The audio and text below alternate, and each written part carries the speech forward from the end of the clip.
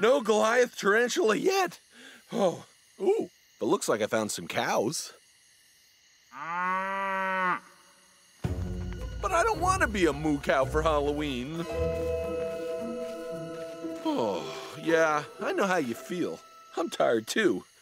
Oh, maybe I'll just rest here with you for a sec.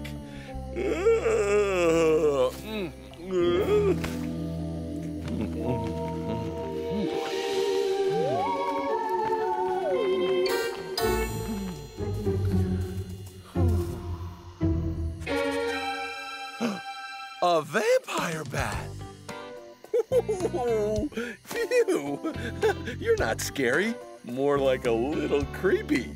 And totally cool. Oh, look at that nose.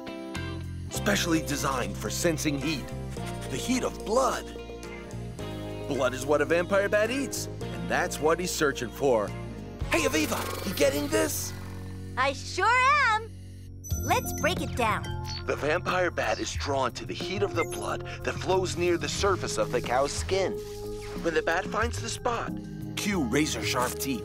He nips the neck with his incisors. Blood flows. The bat licks up the blood. Blood is the vampire bat's #1 food. Oh, and check it out.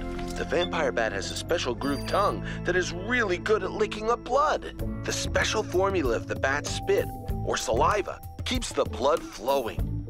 Oh, they can drink 2 tablespoons of blood in around 20 minutes. That's a full meal for the vampire bat.